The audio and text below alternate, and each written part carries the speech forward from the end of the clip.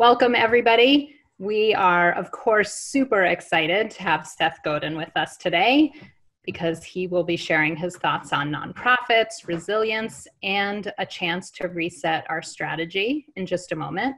So before I introduce Seth formally, I'd like to quickly introduce myself and my partner at the Capital Campaign Toolkit. This is Andrea Kilstead. Hey, everybody. Thanks for joining us. Yes, and I'm Amy Eisenstein, and Andrea and I, of course, co-founded the Capital Campaign Toolkit as an alternative to traditional campaign consulting.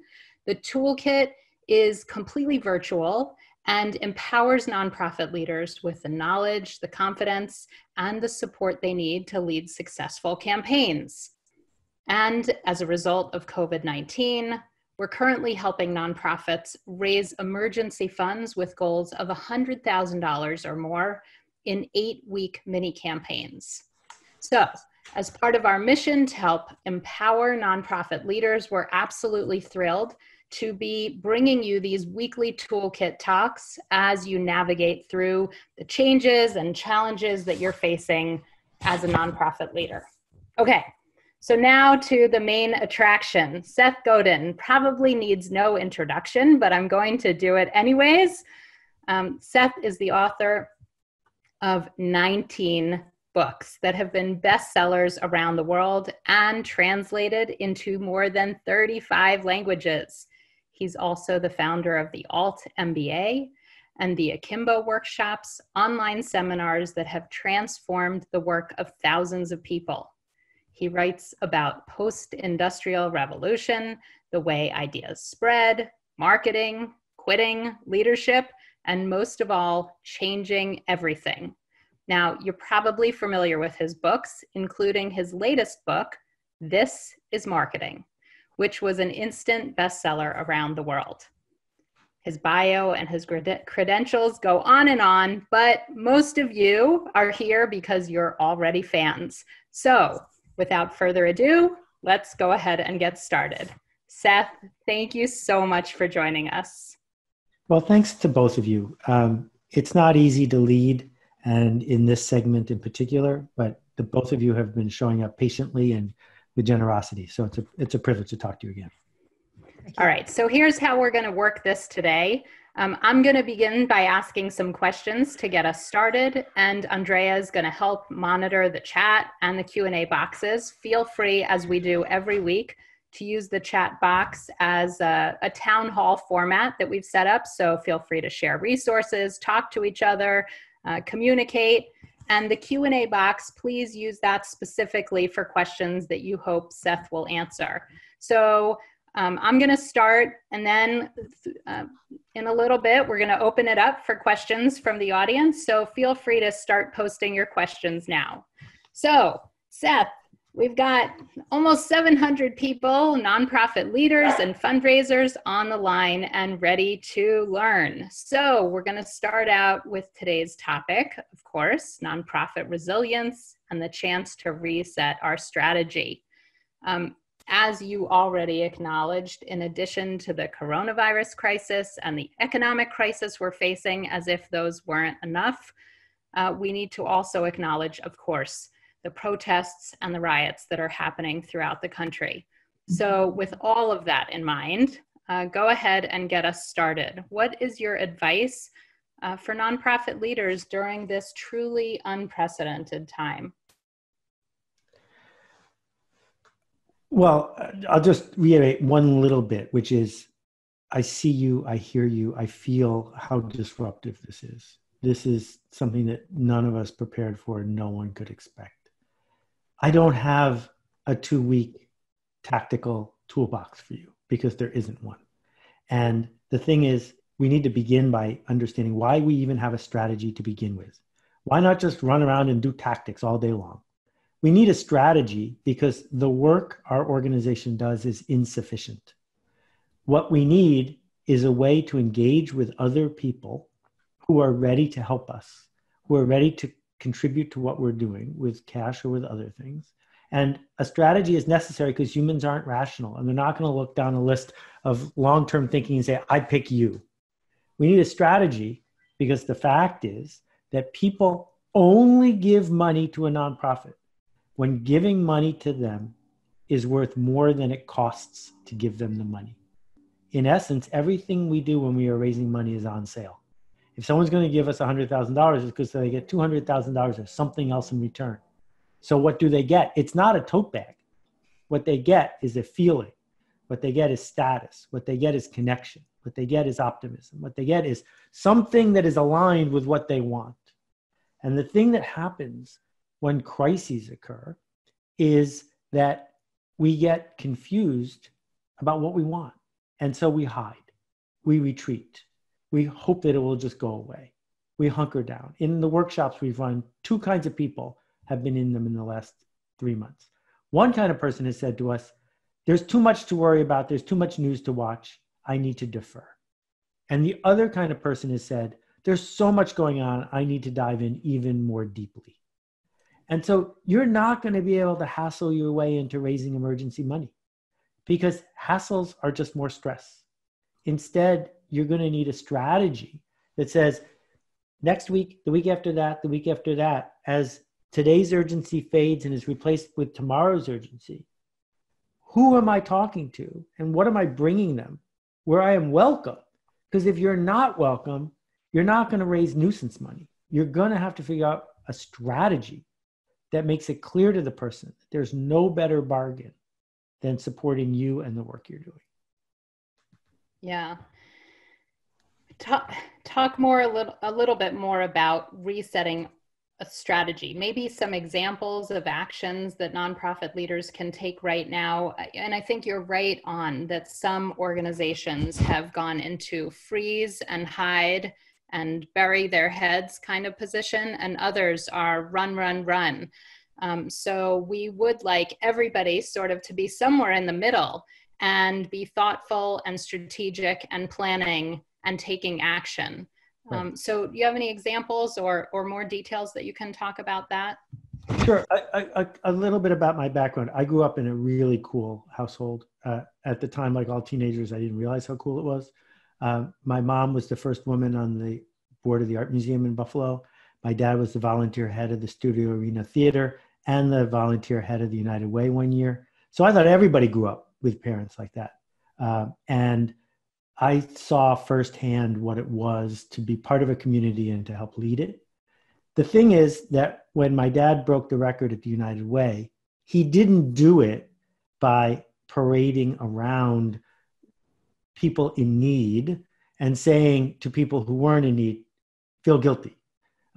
There's this form of fundraising that I refer to as National Lampoon fundraising.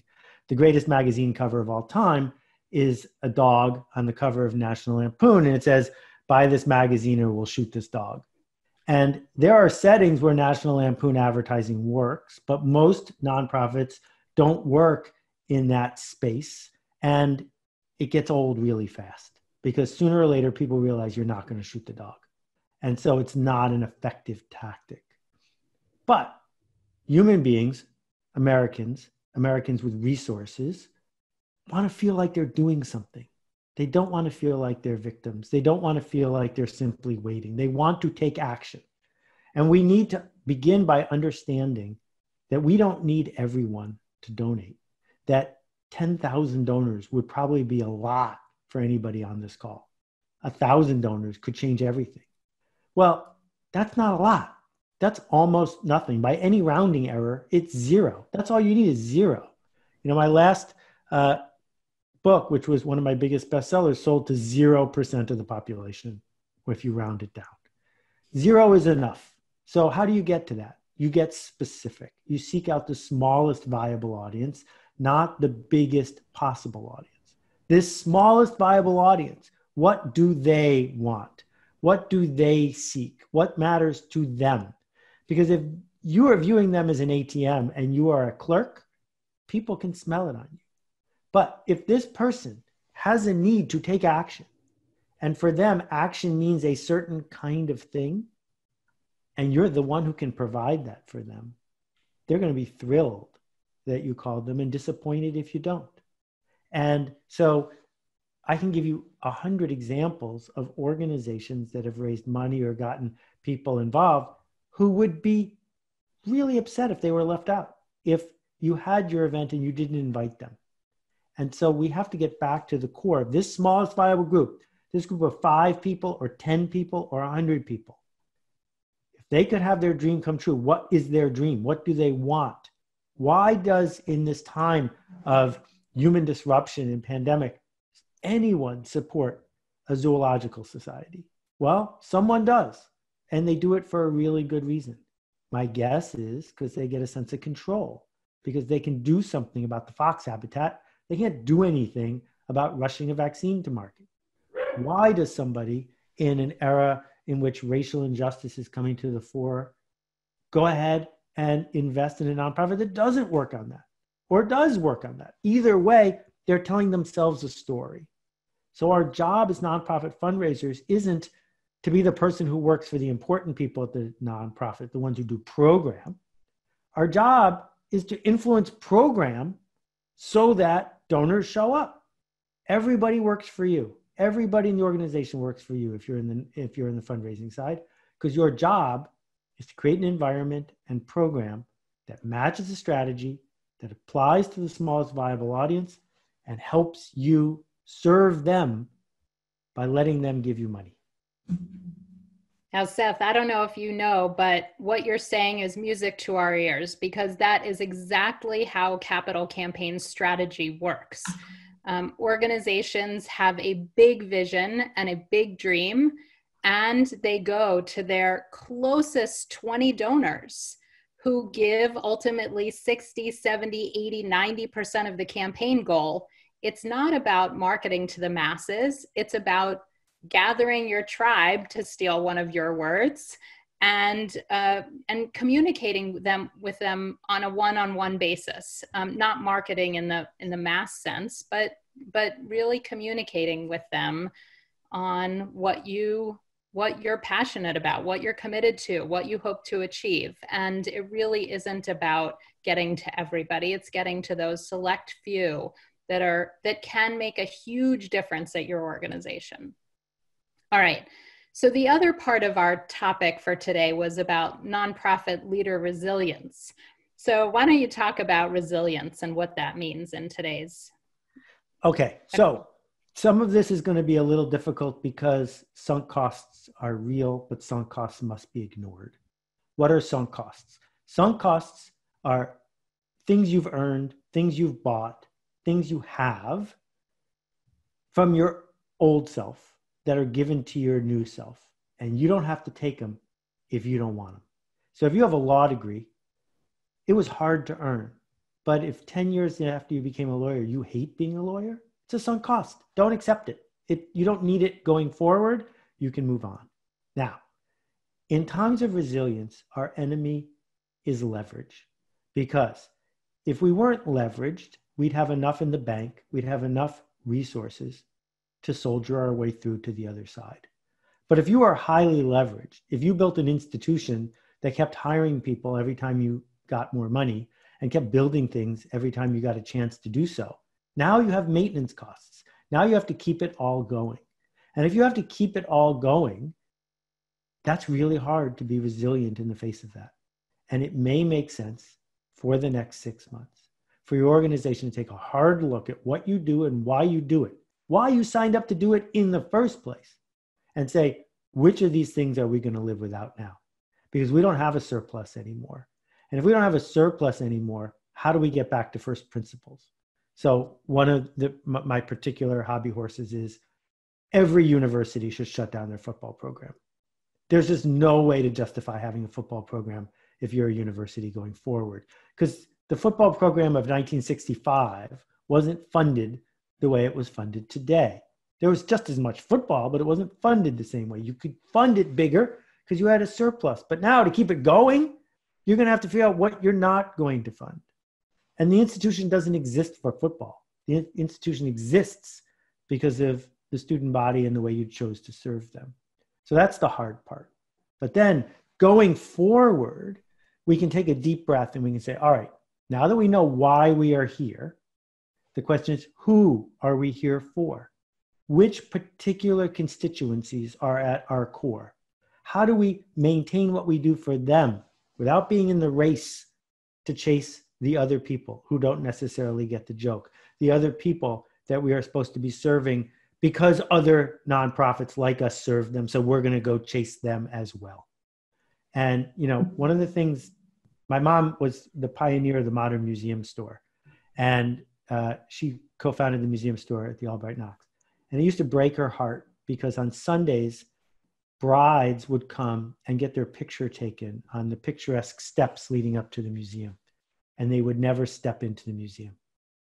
And for months, it bothered her that they would come all this way, get their picture taken, and never come in.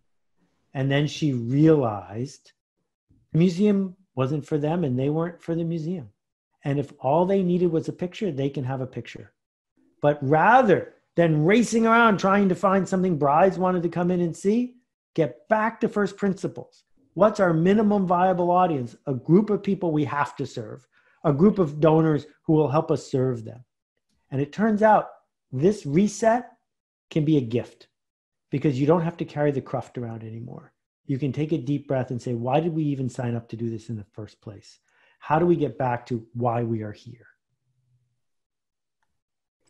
Yeah, it's going to be interesting to hear. I mean, I love that story about your mom and the museum. I think that that's spot on. I'm interested also to see the pushback that you get about football. I mean, listen, as a former university fundraiser, I couldn't agree with you more. It made me really sick to my stomach when there were donors who cared more about the football than the education. But the question, and you know, do we let the tail wag the dog at some of these institutions? But the reality is some of our donors care a lot about football. So I get it. I'm just here to provoke. My opinion about football is irrelevant.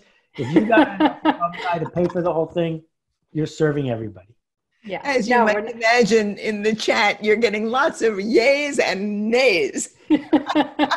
Yeah. All right, good. So we're not going to go down the football rabbit hole. So listen, Seth, you know, you come from a long line of philanthropists, a philanthropic family. That's amazing. And so I'm guessing you haven't mentioned your activity with nonprofits, but I'm guessing that either as a donor or a volunteer, that you're an active participant. So what types of communications are you hoping to hear from the nonprofits that you're involved with? What messaging are you encouraging them to share?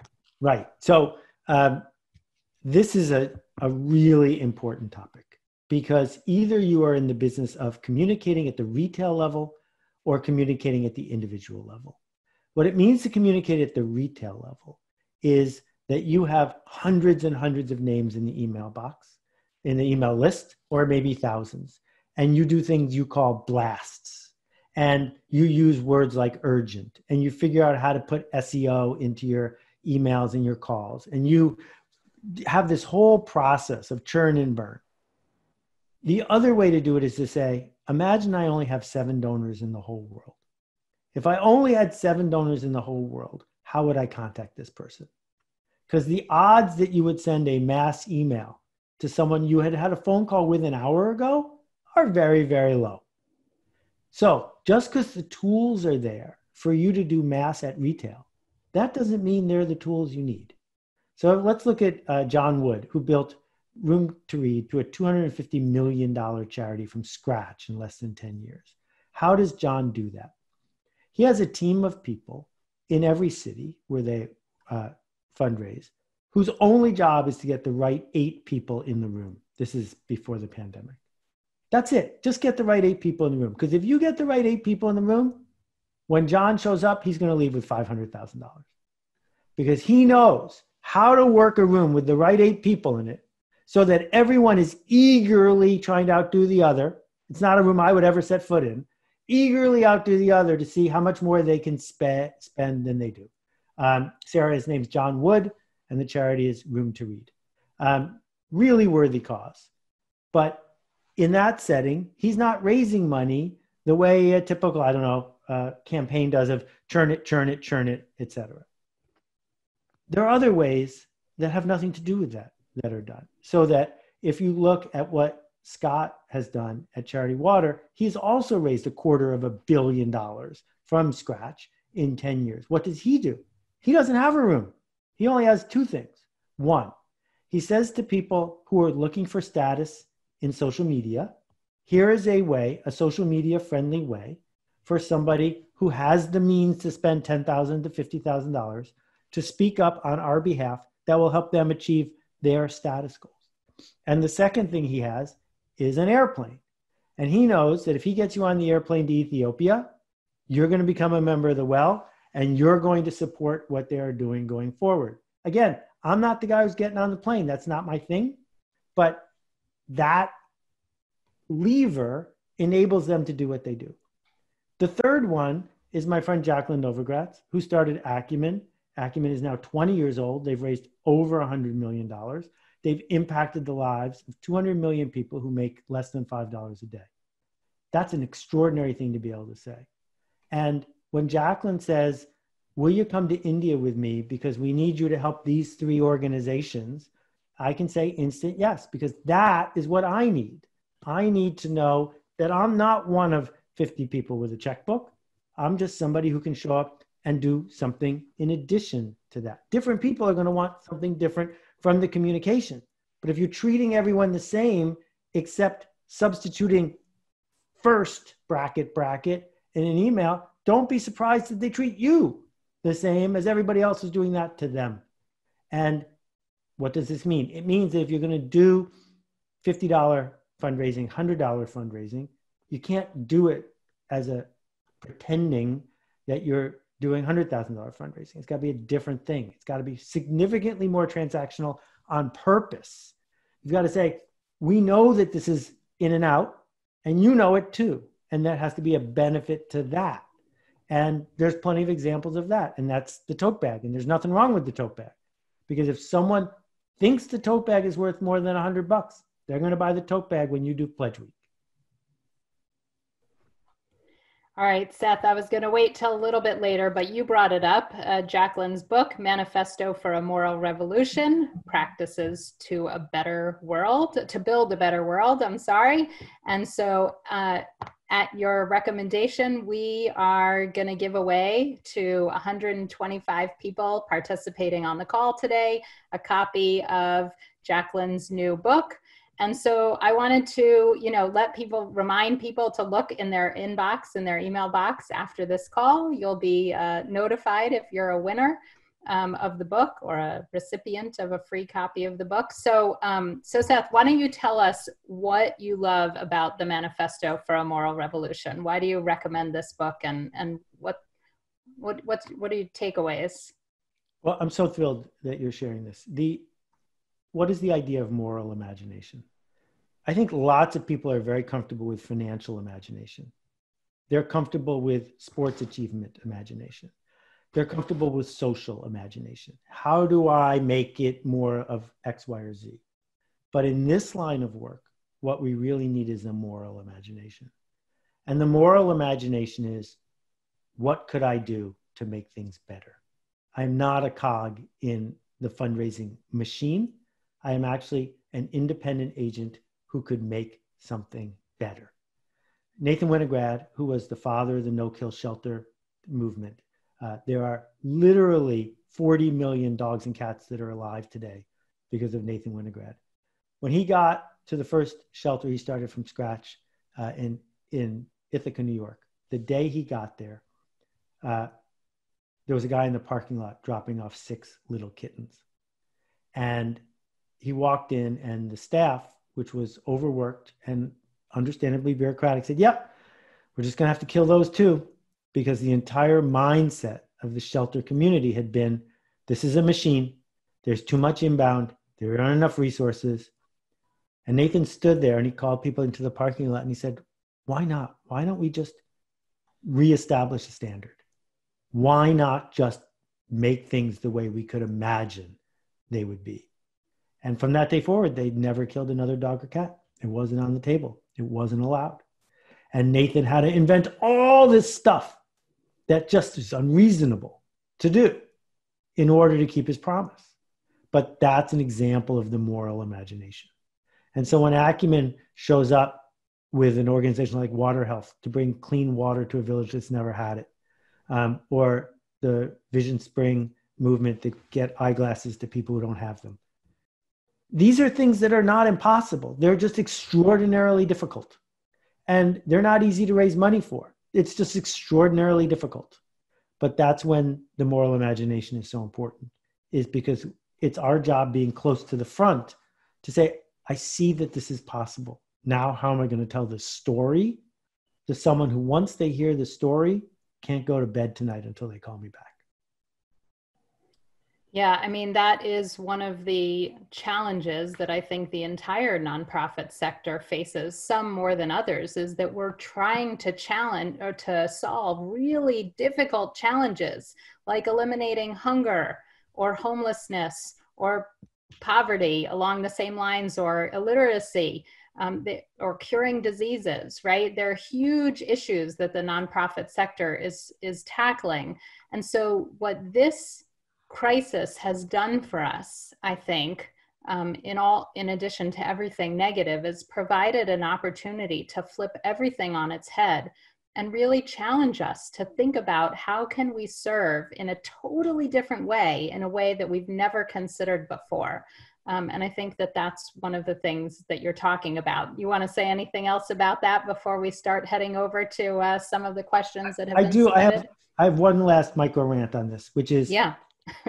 Some people have complained that this is one of the only fields where the word non is the first word of what you do. I embrace this idea, nonprofit. Why do we give you a tax break? We give you a tax break because we don't know the answer to the problem you're trying to solve. If we did, we would have solved it already. That the very nature of the work you do is it's on spec. You can't be sure. And so if you go to a donor and say, give us this money and we won't shoot the dog, but we will solve world hunger, they're not going to believe you because you can't be sure. But what you can say is, you're the kind of person who cares enough to try. We're going to try to solve this problem. We're going to do it in a transparent way. We're going to do it in a way where we're going to tell all our competitors our secrets so they can do it even more so. We're going to apply a level of commitment and passion to solving an impossible problem because someone like you cares enough to do that. Because it's not for profit and it's not the market. If the market could have solved this problem, it would have. But you're the kind of person that wants to at least do something you know the effort will occur. That's what we're here to do. And that's why we're called a nonprofit. Yeah. All right. So I'm going to ask you one last question, and then we're going to turn it over to Andrea, who's been monitoring the questions that are popping up in the question box. So a little bit of good news is that during this crisis is we're seeing an outpouring of generosity, really, to support those affected by this crisis. So what can nonprofit leaders do to stand out in the crowd, in the sea of communication that is happening and the calls for help, honestly? Yeah. So there are some people who want to hear that you are going down for the third time and that you're drowning. That's what they've been waiting for, because if they weren't, they would have donated already. If that is the person you are seeking, then that's what you got to do. But if you are in a sea and a crowd, you've already made the first mistake. That the answer is not to use channels that are filled to the top because they're easy to get in. The answer is to use channels that are hard to get in, to figure out how to have a different kind of interaction with a different kind of person for a different reason. And the key is, no one cares about you. No one cares about your emergency. No one cares about your sunk costs. They just don't, particularly now when so many people are feeling completely untethered. That what they care about is finding their footing, putting their feet on the ground, figuring out how to get to where they want to go. And if you can find a story, a true story, that helps them get where they want to go, then they will gladly come with you. And that is the key. The fact that your board is giving you a hard time, they don't care. Great. So true. So true. All right, Andrea, we're going to take a 30-second seventh inning stretch, literally or figuratively. If you want to stretch, go right ahead, And Andrea is going to pick out a question or two, or hopefully we'll get to 10 that we're going to get Seth to answer. But we just want to remind you that one of the things that we're doing at the Capital Campaign Toolkit to help nonprofits in this time of crisis. One is these weekly Toolkit talks. And the second one is if you want a free strategy call with us to discuss your capital campaign or your emergency fundraising, just go to the Capital Campaign Toolkit homepage and you can sign up for a pivot session with us for free to talk about your fundraising strategy, emergency fundraising, or your capital campaign. So, all right, Andrea, over to the questions from the crowd. Thank you. First of all, some of you have written in questions specifically about capital campaigns. And for those, I encourage you to go to our homepage and sign up for a session. Amy and I will be happy to talk to you about that. I don't think Seth is really here to talk specifically about capital campaigns. However, Seth, I have the first question for you. People want to know what your 205 cup is. I have, as you can tell, a lot of patina in my office. The patina has a patina. And I have a lot of mugs, but this was a company that promised to send you a random number on any mug. So I bought 4, each was random. It's just the biggest one. So if I know I'm sitting with you, I don't have to get up in the middle and get a refill. I just grab the biggest one. Yeah, okay, great. I thought that would get us. I need a better story than that for sure. All right. Now there are lots of questions that have been coming in. Let me sort of take some of them and add my own to that. As you well know, nonprofits are complicated, right? You have a mission, an executive director, a board, an advisory board, a history, an alumni. These are complicated organizations. Yep. We have, as you have so articulately said, an amazing opportunity to rethink what we're doing, why we're doing it, what matters, what's important. How do we combine those two? Having a complicated organization of lots of stakeholders with multiple directions and a wonderful opportunity. How would you think about that? Well, I think the sign of being a professional is you have your emergency before the market forces you to. And that being able to see 8 weeks into the future and holding your breath for a miracle doesn't work, because if the miracle doesn't show up, then you're going to make bad decisions at the last minute. And instead, realizing that the world has fundamentally changed, that movie theaters aren't going to be full for a really long time, probably ever. Because even if we all start taking a vaccine, the movie industry has been changed forever. So if your whole business was, I'm picking in one intentionally irrelevant, if your entire business was based on that, now is the time to deal with it, not when you've run out of money. And so figuring out how to tell that story in a way that gets the key people to be on side with you so that they can tell the story to the next people, that lets you start having proactive conversations. I don't believe klaxons and sirens are the way professional organizations should make choices. And, I don't do humanitarian work for a living, but I'll give you an example from my life. I invented commercial email all those years ago, and the organization I built around it, Yoyodyne, grew pretty regularly until we had AOL as our biggest customer. And they hired us to build this chat engine that was going to change everything. And we invested $1 million we didn't have in building this thing because it was going to be so lucrative. And 2 days before it came out, AOL changed their business model from royalties to it's a flat fee per month. So suddenly our 30% royalty was going to be worth 0 forever. I couldn't change AOL's mind. It wasn't my fault that AOL changed it. They changed it. That's the way it was. So I didn't say, let's just keep building the chat engine until we go bankrupt. That didn't make any sense. So you say, well, we have a window. We have a little bit of resources. I'm going to have to shut some things down. And we didn't have to lay off one person, but that's only because I did it before the last minute. And so I think getting the director, getting people who are on the board, people who are ready to make hard decisions, to make them before it's an emergency, that's the hallmark of an organization that's here for the right reason.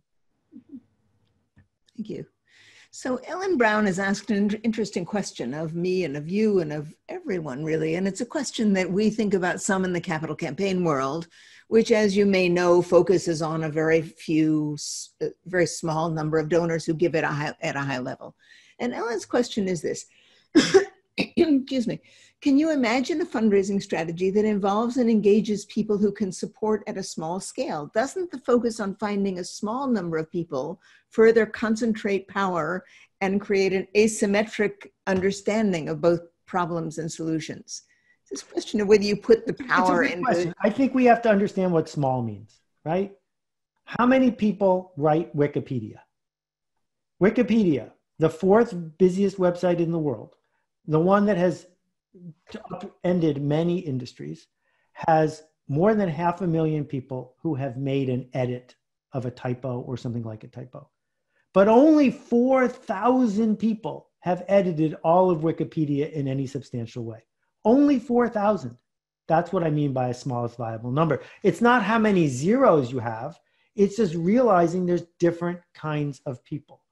And so if we look, at the long shot, extraordinary success that Bernie Sanders has had, whether or not you agree with his politics, his personality, the state he's from, given all the check boxes that he walked into the race with to come as far as he did, how did he do that? He had a whole bunch of people who would throw $50 anytime he asked. How many people? Not that many. Less than 1 million. That's enough. Whereas most people who run are talking to Super Bowl-sized audiences and expecting a miracle. Doesn't happen. You need a small group, and that small doesn't have to be 8 or 4,000, but you better know the name of each one of those people and why they're in it. And you need, you pick your donors, you pick your future. If the donors you have picked are people who only donate if it's an emergency or if there is a gun to the dog's head, you've just described your future. I don't think you should pick donors like that. I think you should fire donors like that, send them to someone else, and go find the donors who are there for the reason you're there. Yes, I love the idea of firing donors. And there are donors who should be fired. I have to say that I totally agree with that. I'll bet many people on this call have never thought about firing their donors. So that's a good one for me. So Jen Verschragen has asked this question. How do you reconcile the idea of don't parade people in need, right? And there is something to that, with the ability to demonstrate urgency and need? Right. Okay. So again, if your donors are donating because there's an urgent problem, how are you going to persuade them that it's urgent? What does that even look like? And what we learned from the Live Aid concert is that it is possible to find truly pathetic imagery. And that imagery sticks with me, 30 years later. But when we think about what drives people to actually send money, it's almost always about, what will my mom think of what I did? What will my friends and peers think of what I did? And what will I think about what I did? Because a pathetic image can get $10 from somebody, but it doesn't cause them to define themselves. We define ourselves by people like us do things like this. And if you want to remember this graphically, it's pretty simple. Lots of people have a Harley Davidson tattoo, and almost no one has a Suzuki tattoo, because Suzuki makes motorcycles and Harley Davidson makes a lifestyle. And you don't have to show someone a carburetor to get them on the Harley Davidson bandwagon. They do it because people like us do things like this. Yeah, and then following up on that, Elizabeth Smith has asked us, and it's just a simple, wonderful question: how do we find our tribe? Or what's the best way to find a tribe if we're really small? Right. Okay, so almost none of us have a tribe. I don't have a tribe. There are groups of people who will let us narrate for them, and that's different. And so you find a group of people that needs to be led, that needs to be connected, right? So TED, the conference, doesn't have a tribe as much as there was a group of itinerant upper income elites who wanted to be with each other and engage with interesting ideas. And TED showed up to say, I will lead you, follow me. And so the chance we have is to find naturally occurring connections in our universe and be there for them, the connector of them. And then that establishes it. So, I want to answer a lot of questions, so I won't tell another story about this, but keep going. Well, and there are more questions about tribes. If we're a national organization, how do we find a tribe, right? If we're a teeny organization, how do we find a tribe? If we're a huge organization, how do we find it? Oh, Seth, tell your stories. People love your stories. Don't stop.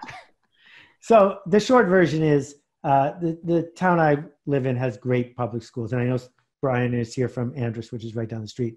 One of them won a Blue Ribbon Award from the Department of Education years ago. It's only 2 schools in the whole town.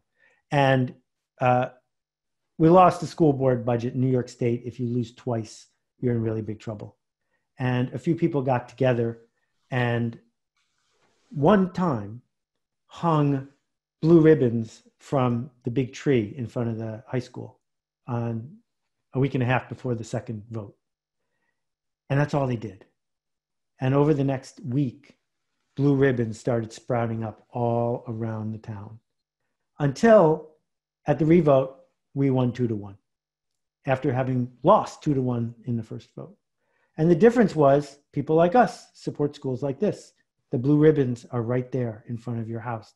You're the kind of person that supports this.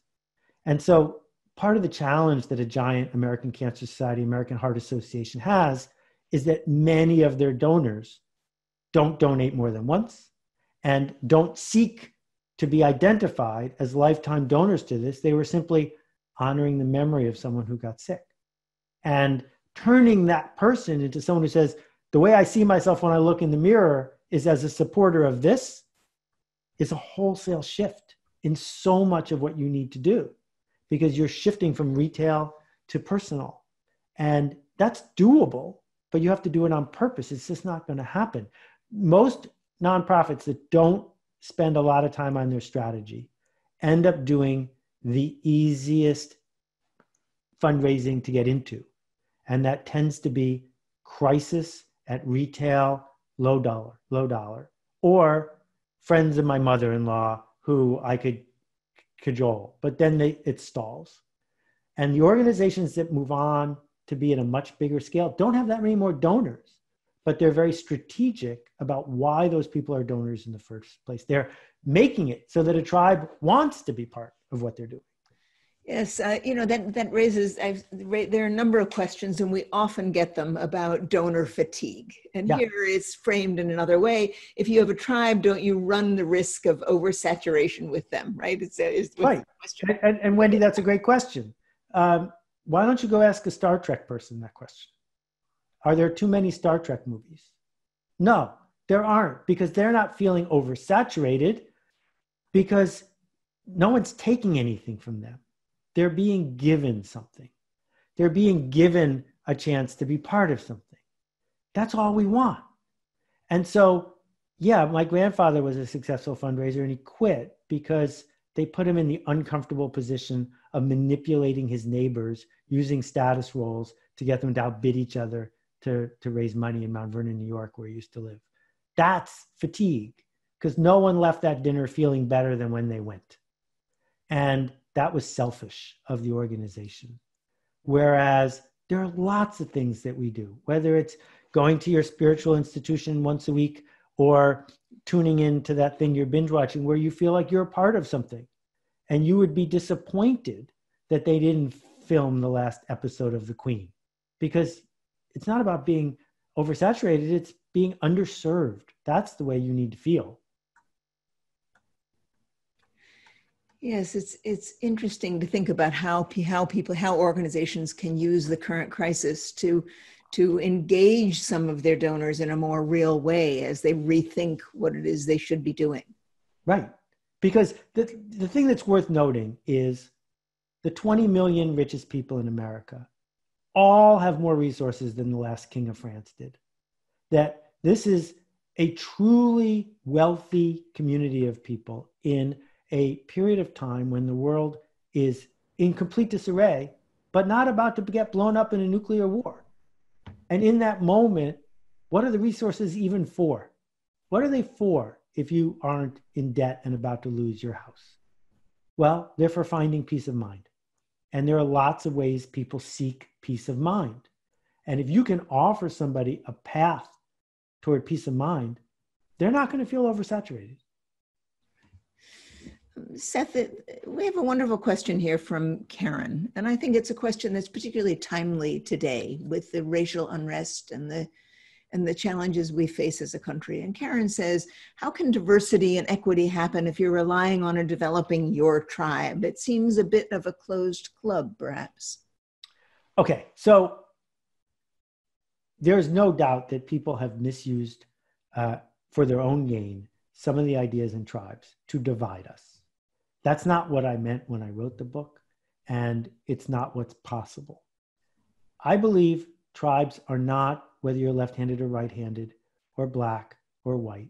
I think that tribes are a point of view, a posture. People like us do things like this, but people like us doesn't mean what you look like. It's what you believe, what you dream of, what you want. And so, diversity. Scott Page's brilliant books on this make it clear. Diversity pays for itself.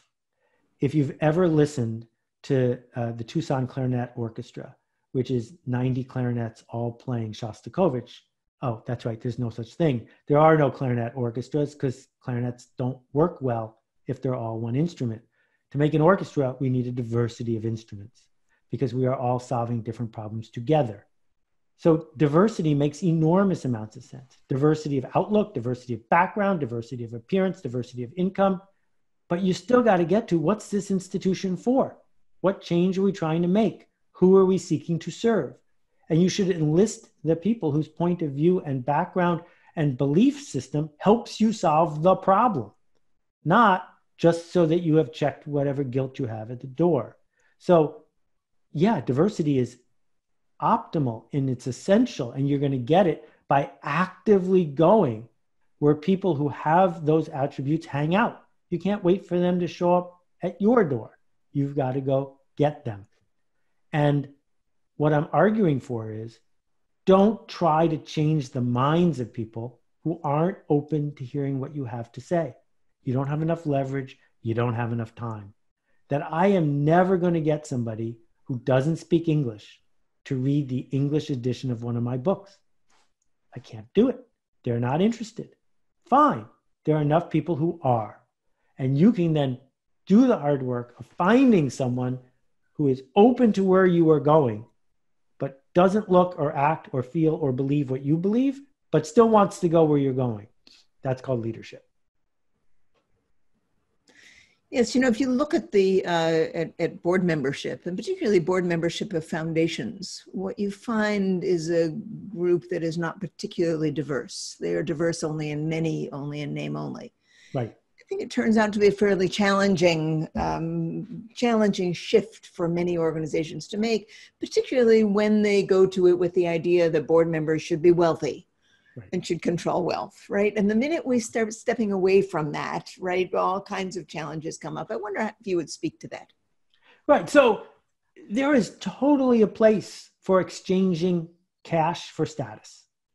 That having a board where the expectation is you get status from being on this board and the cost of it is cash, I think it's a very useful tactic. I can't argue against it. But don't ask that board for advice because that's not why you picked them. You picked them so you could trade status for cash. You should have a different board you ask for advice who are there because they have attitude, because they have belief, because they have knowledge. And that is open to everybody regardless of background. And you should go actively recruit people to be on that board. So let's just get our terms right before we get into a kerfuffle. The same thing's true with foundations. Most foundation boards at scale, the board members aren't actually doing a lot of work. And you should make sure that the people who are doing work represent a diversity of background and opinion. Yeah. Andrea, I want to get to Nikki's question. She says, since we're offering free virtual programs in lieu of our typical paid on-person programs, some donors are assuming we don't need funds because we're not traveling, using as many supplies, renting spaces. We know that donors don't want to support overhead, that negative, word in nonprofit fundraising. And so how can can we get them to better understand the program development aspect and expenses of shifting our offerings? What are your thoughts on the overhead issue in general? Right. So the overhead issue is a great example of two symptoms. The first one, which we've talked about, is if you've trained your donors to only give you money when there is an obvious program emergency, don't be surprised that when you ask for money, they're going to say, where's the program emergency? And they're going to say, I don't like overhead, because that's what you train them to say. And then the second half of it is that your donors don't know nearly as much about your organization as you do. They don't know anything about what you're confronting the way you do. Don't assume that they do, but they know what's going on inside their head way more than you do. And so when you go to them and say, we need money to do this program, this program, this program, and it works, it's because they can tell their friends and spouse, yeah, this program's named after us, or this program's happening because I participated. Well, you can tell them just as much of a status story about what does it mean to be the thoughtful, long-term strategic thinker who only funds overhead. And this is one of the things that Scott did that was so brilliant at Charity Water. So if you join the well, what you do is you commit to paying him some money every month, and he only spends the money you give on overhead. And as a result, 100% of every other penny they raise at retail, they can say 100% goes straight to digging a well for somebody in Ethiopia, which gives them more leverage in their fundraising, and on and on and on and on. So as a member of the well, that gives me a really perverse sort of pride. I'm not foolish enough to be tricked by program. I'm the kind of person that can fund overhead. Aren't I smart? And that's a storytelling tool. And it's one that we can use to help the person who's giving us money get what they want. Because what they want isn't wells in Ethiopia. What they want is the way it makes them feel when there are wells in Ethiopia. So Rich Quinn's asked this, can building a tribe happen in a group setting, or do you need to do it one by one? Well, sooner or later, it has to happen in a group setting, right? So Fast Company magazine, when it was started, Alan and Bill, who had come from junior positions at the Harvard Business Review, didn't really know the people they needed to know. And so they invited 60 of us to a advance, the opposite of a retreat. And I made two of my best friends in the world at that first one. I didn't know many people when I got there. I just knew them by reputation. And I was so honored to be included that I went. And they got a huge benefit out of being able to assemble this circle of 60 people who kept coming together to help influence what they were doing. And I got even more out of it because I got invited, Groucho Marx style, to a club that I wish I'd been a member to. And you can't do that anymore in person, not for a while. But guess what? It's now you've got this great excuse to do it digitally, which means instead of persuading me to fly to Wyoming, you just got to persuade me to hang out with 20 people I've always wanted to hang out with in a digital setting. Don't use it as an excuse to hit me up for money. Use it as an excuse to make me part of a circle. Because once we're all in the circle, we're going to look at the center of the donut and say, oh, how can we help you, Andrea? Because this circle we're in, this matters to us. You know, Seth, for years now, you have used the digital platforms as a way of training people and teaching people and communicating with people. Now that many nonprofits are thrown into that pot, perhaps for the first time, what advice do you have for them about how to make best use of it? Well, particularly the universities are breaking my heart because after poo-pooing and ignoring folks like me who've been doing this for a decade, they're showing up with really below average stuff and proclaiming that it's good.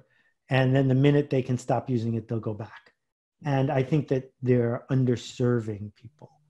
The thing is that, to pick museums have had 1,000 years to figure out how to make a museum a great experience. And it is not unusual to spend a lot of money and time to get somebody, a curator, et cetera, to make your museum experience even better. So please don't think that just because you can get a Zoom room for free, you know how to do it, because you don't. And going in with the humility to say, there are people who are better at this than I am. what can I steal? I'm all for it. And I've been really clear from the beginning of Akimbo and before that, steal what I do, please. I'll make mistakes so you can do better. And it doesn't make sense to just slam a bunch of people in a Zoom room and believe you've replaced something that took you decades to figure out how to do. What are 3 things you've learned from Akimbo that you would encourage our nonprofit world to steal? So the 2 conceptual ones are, people have 2 big problems. Number 1, they don't trust you. They don't trust you to keep your promises. They don't trust you to leave them alone. They don't trust you to do everything that they hope. And the second thing, which is much bigger, is they don't trust themselves. They don't trust themselves to level up. They don't trust themselves to act like someone who has a surplus. They don't trust themselves to play in a bigger arena. And those 2 pieces of trust are really important. And from a digital point of view, what I've learned is that piping a speech into a Zoom room wastes everybody's time. And that real learning happens when we do something. That's how you learn to ride a bike. It's how you learn to walk. And so when we use Zoom, it's breakout rooms. It's a lot of people talking to one another. The discourse platform we use, we get 100,000 page views every month when there's only 300 people in the workshop. Workshops, deep interactivity, that's the answer. I went to an advisory board meeting last week. It was not worth me going. They should have just sent me a memo. And if you can send a memo, you should send a memo, because we don't have to do everything in real time anymore. Well, and isn't that really also the answer to the question of how we invite our board members or advisory board members or staff members to re-look at what we are doing? Exactly. Yes. Right? That we open up to them if you've ever played Monopoly, a game I used to like and now I hate, community chest. Community chest is ridiculous, because what it says to us is Mr. Moneybags made all this money and now he's giving it to the nonprofit, and the nonprofit is pushed to act like a factory. The nonprofit is pushed to be a compliance-focused, scalable industrial entity that has reliable outputs. And there are certain areas where we need that, right? We need that if we want to build a lot of homeless housing in a short period of time. Please give me a factory. But the rest of the time, it's a lab. It's a lab. Your job is to publish your work, figure out what works, steal what you can from other people, and then publish something else. You're doing science. You're not doing industry. And science is not about compliance. It is a studio. It is people who care enough to speak up and to fail again and again, to take responsibility and not worry about authority. That's why we have nonprofits. And so stop trying to act in the image of Andrew Carnegie or Henry Ford, and instead say, we're going to build something because we can, and we're going to exert our moral imagination, not try to industrialize this and scale it. So listen, that hour flew by. So many people in the chat have asked if we're recording this, if we're sharing it. The answer is yes. We'll send the link tomorrow when we send our weekly blog post. We will be continuing the conversation on the blog tomorrow, so feel free to check in for that. Seth, final key takeaways, words of wisdom. What do you want to leave everybody with? I'm the president of your fan club, each and every one of you 700 people. This work that you're doing in hard times and not hard times, it's vital. It's vital because our goal is not to die with as much money as possible. Our goal is to make a difference. And you're the soft tissue that lets us make a difference. So thank you. Don't give up. Don't give up. Don't give up. Thank you for being here. We appreciate it so much. Seth Godin, thank you, thank you, thank you. Go make a ruckus. All right, everybody. We'll see you next week. Thanks for being here. Bye, Seth.